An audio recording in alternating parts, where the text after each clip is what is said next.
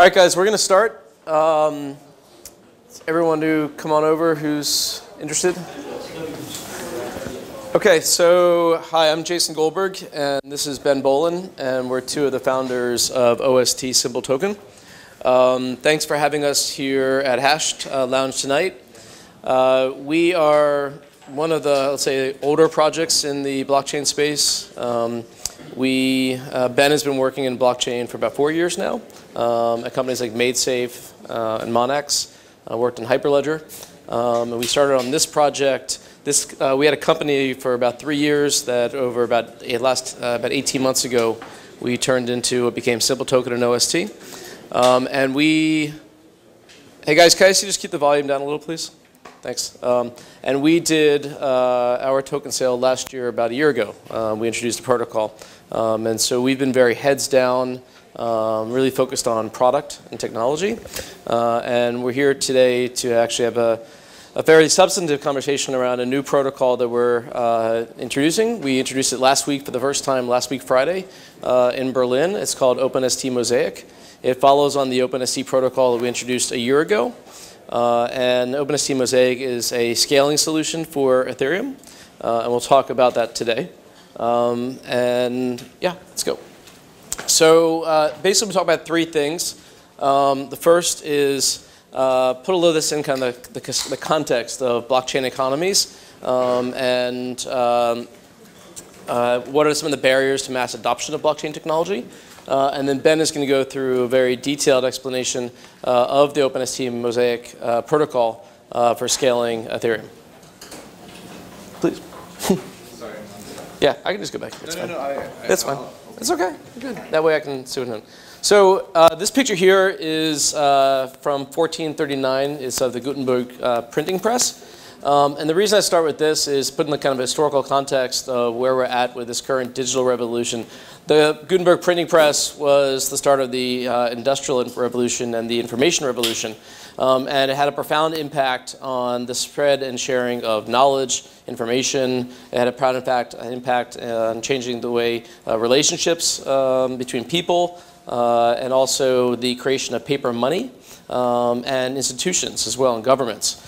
And for about 500 years, we were on kind of this path based on kind of printing until the digital revolution, which started in 1989. And 1993 was the first basically usable browser, also conveniently called Mosaic.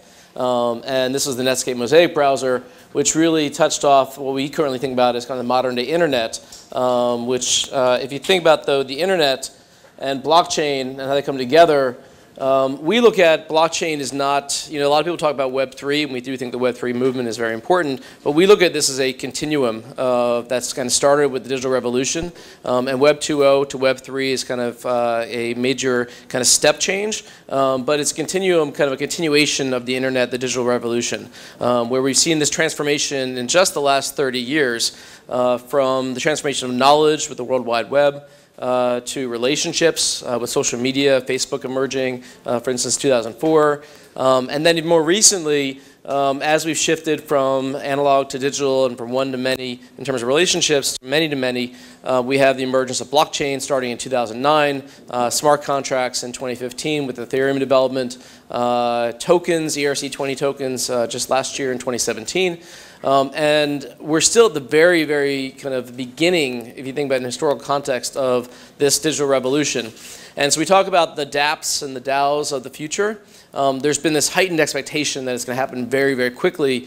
A lot of it because of the cryptocurrency craze and kind of people wanting to invest in this new technology and being able to invest in liquid assets from the very, very beginning. One of the unique things about blockchain is it's the first kind of, let's say, like information revolution where you're actually dealing with programmable money. And that's changed the dynamic and how people are participating in it. But we see this as very early in this life cycle. But if you think about the progression of it, it makes logical sense. If you take a step back and think about the digitalization of society, step one was to get everyone and everything online. And then once we did that, we then put a supercomputer in everyone's pocket. So you then layered on mobility, GPS, the ability to do anything anywhere. And then we start to redefine relationships. And then the next steps, we start to redefine money, redefine institutions. And that's when you think about the blockchain kind of Web3 revolution, is kind of how do we take what will start with the internet and go on to redefining the way, you know, with money and with institutions, and all about empowering new economies and redefining what economies are. Today we think about economies, we think about government-controlled kind of economies, the GDPs of countries, but we have these communities developing and emerging online over the last 15 years, which are tens of millions, hundreds of millions, billions of people who are organizing together, and they're creating new economies as part of the blockchain revolution and new forms of government, unlike any that we've ever seen before. You think about the phenomenon of cryptocurrency and blockchain is there's millions and millions of people who are saying for the first time in the history of society as we know it, that maybe there's more than just the national currencies. Maybe there's digital currencies, maybe there's people's currencies, and maybe it's not just the national governments, maybe it's governments built around communities and new definitions of institutions. And so that's a really exciting kind of next phase of this. Question is, how do we make it happen, and what's impeding it from happening?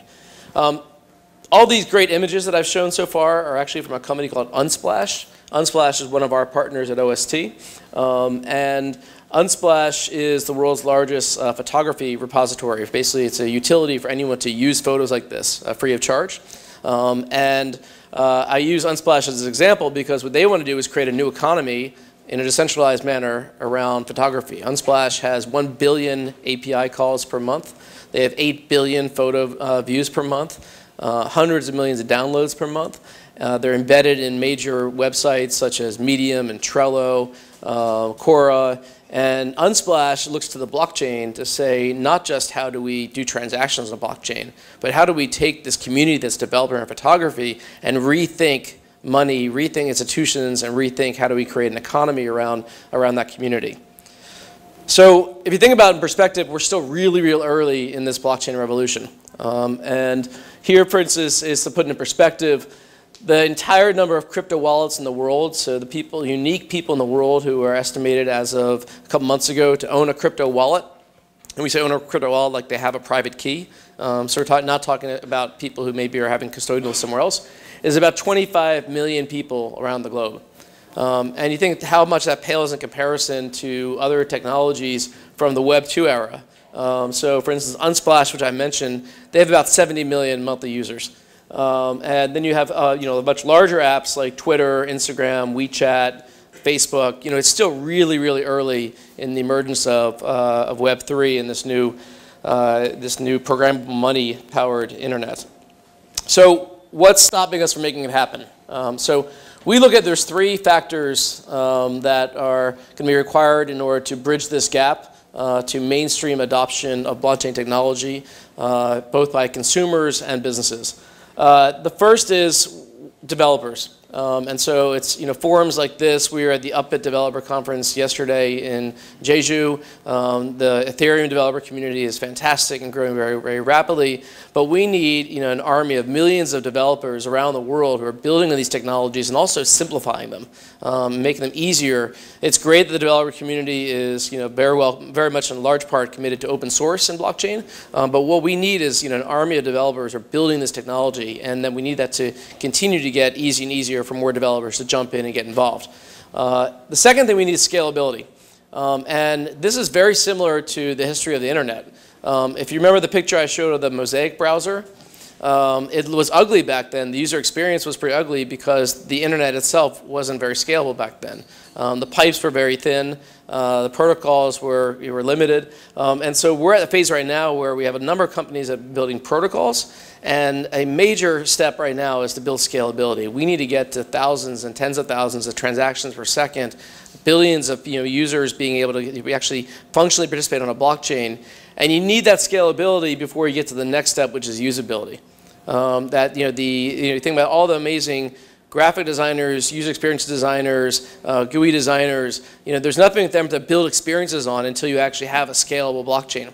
And until you have scalable systems. And that's the kind of the 1, 2, 3 is we need a developer community, we need scalability of the systems, and then we need to build great user experiences on top of that. And that's user experiences at all levels. It's user experiences at how developers can access code, how they can participate in user repositories, access APIs, SDKs. It's how businesses can use dashboards and wizards and frameworks in order to integrate blockchain technology. And it's also end users and how we make things much simpler, whether it's owning a private key or using a wallet or transferring a token. All this is going to need to get a lot easier. And it's going to happen in this sequence. So that's what we've been working on at OST. And that's what we started about 18 months ago on this specific project. Is thinking about how do we first bridge the scalability gap for both apps and dApps. When I say apps, I mean mainstream apps with tens of millions of users like the Unsplashes of the world. And dApps, the new apps of the future, who are just starting now and will be emerging, who want to also scale. But they both face this same problem, scalability. One little aside, why are we building on Ethereum? Why are we focused on Ethereum scalability?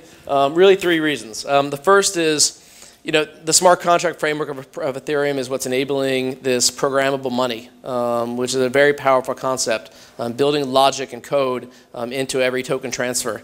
The second is Ethereum as a network actually really works today. It might be slow, but it is very secure. And the proof of work mechanisms today actually are very secure and very good for their purpose today. They're going to get better with Ethereum 2.0, and then after that, Ethereum 3.0. But Ethereum works today, and so we're building on a network that works today. And then it is the strongest development community. So you go back to where I was a couple slides ago. Everything has to start with having developers rallying around the technology in order for these things to take hold. And right now, the strongest development community in the entire world in blockchain is all building on Ethereum. And we're very proud to be part of that. So as I said, the problem we're trying to solve when it comes to scalability is one for mainstream apps. They want to get part of their business on a blockchain. So we have, for instance, amongst OST partners, so our company's partners that we've been working with and signed contractually over the last year, they amount to over 300 million end users. And they want to bring their transactions on a blockchain. They want to create new economies with with their users. But they can't today because the blockchains don't scale. And then the dApps of the future, and we have many of them working with us today, and many more that want to work with, whether it's our technology or someone else's, they also face the same problem. How do you scale? And so what we've been focused on doing is how do you provide an on-ramp for the existing apps and enable scalability for the emerging dApps, and to do so now, not waiting 2 or 3 years or 5 years for for the next phase of technology. Figuring out what can we do on today's blockchain, on today's Ethereum, to provide scalability. And that's what we're going to walk through in a couple minutes. So I mentioned last year, a year ago in September, we introduced the OpenST Protocol. The OpenST Protocol is basically a protocol for staking value tokens on Ethereum, for minting utility tokens on auxiliary chains. And what this enables is first basically any company, say Unsplash, which I mentioned, is to run their billion or 8 billion per month monthly transactions and run them on a public blockchain, but not congest a public Ethereum. So it enables any app to kind of run their token transfers with their own branded token on an auxiliary chain without congesting public Ethereum, but still keeping it on chain. And so this was a major innovation we did last year on enabling any app to create their own tokens based on the OST token. It also enabled us to do so while retaining the smart contract framework. So these are not private chains or permission chains. This is on public blockchains that are just not on public Ethereum, but they are Ethereum-based chains.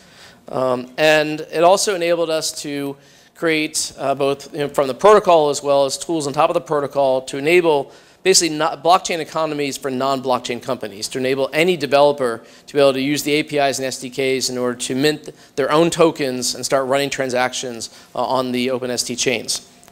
So that, and that's also, it enables not just mainstream apps, but distributed apps to use it as well. And so this was what we introduced a year ago. And since then, we've been building this. And what today we're going to be introducing is the OpenST Mosaic protocol, which is the next step, which is when you have all these apps that are running transactions on these auxiliary chains, how do you make sure that they can, how do we make sure that they can finalize those transactions back on public Ethereum so that you can, and do so asynchronously, so you can scale to tens of thousands of transactions per second to billions of users in an efficient manner.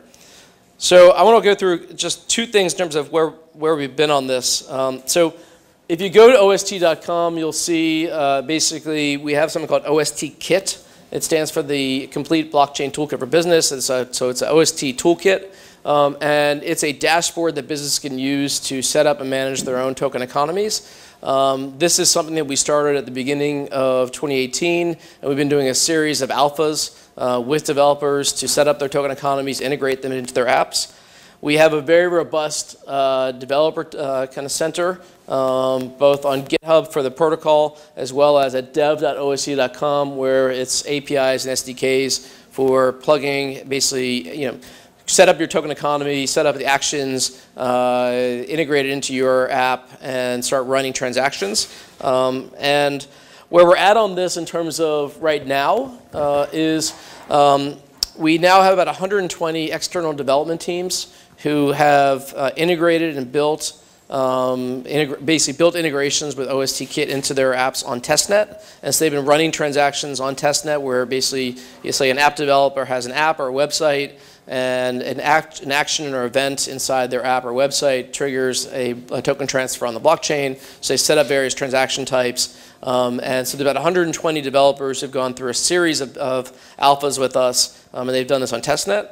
And then as of last week, we have 12 of our partners who have now integrated, and so they staked and minted on mainnet as well. So what we did is we moved version 0.92 of the OpenST Protocol and the current version of OST Kit, the APIs and software, onto mainnet, and we had development teams that have basically done a first stake and mint on mainnet, and we have OpenST version 0.93, which was completed a couple months ago, and our team is currently working on OpenST version 0.94, which is focused on enabling centralized key management. So how do you enable apps with millions or tens of millions of users to efficiently, safely, and with a good user experience have their users acquire tokens, earn tokens without everyone having to control or write down their private key. And we'll talk about more of that in the future, as well as token rules engines to enable smart contracts. And where we're at today is we're introducing, as I said, this next step, OpenST Mosaic, the scaling solution, at several events. We started at ETH Berlin last Friday. We did the Upbit Developer Conference yesterday, and today here at Hash. And we're really doing this, and we're doing a lot of detail. So everyone brace yourself. We're going to go into all the details of OpenST Mosaic because we really want community feedback on this. And the last thing I'll say before I turn over to Ben is just a huge thanks to the entire OST team. We're 65 persons, 4 offices, New York, Berlin, Hong Kong, and India, Pune, India. The team is working tirelessly on the project, and also early backers for the project, such as Hash, who supported us from the very beginning. I first met Simon and the team in August of last year, and especially the fantastic OST community who's been participating in the alphas, challenging us on the technology and giving us feedback. So we're going to do for the third time ever, and third time in the last week, we're going to walk through the details of OpenST Mosaic so you guys can get a feel for what this new technology is all about that we're working on. Oh, last thing. We also have a neighbor. So we've just recently, as of last week, started to really push our creating community. We've been very heads down working on the product. So Ben and I work in Berlin, and we've been, our teams are very much just focused on development. We set up a neighbor last week. We put our project roadmap on the neighbor yesterday. So it's blogneighbor.com/OSTHQ. And we're adding all of our content onto the neighbor on a daily basis now. So we encourage you to take a look at that. And we'll be doing more in the community here as well. So with that, I turn to Ben, who's going to walk us through Mosaic. One question? Yeah. You're going to be sharing these slides, or should I take all of the pictures? I will share all the slides. We publish all of our slides. The slides from the Upbit conference yesterday is almost the same slides. We've already published them. We'll send this out to everyone. Feel free to rip them, use them, whatever you want. And our GitHub repositories, play with the code as well. Go ahead, please.